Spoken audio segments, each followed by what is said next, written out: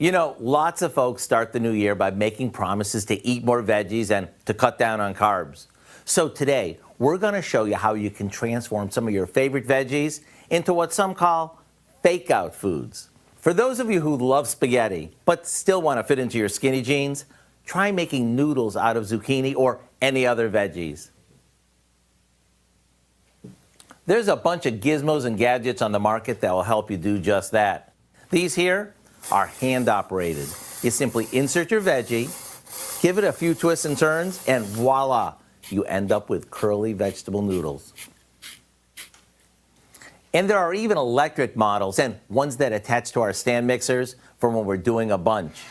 This one turns sweet potatoes into what looks like a pile of silly string in just seconds. We took these a bit further by creating a lighter version of pad thai noodles, replacing traditional noodles with curly sweet potatoes. To get the recipe for our sweet potato pad thai, which is nutty delicious, all you have to do is visit our website.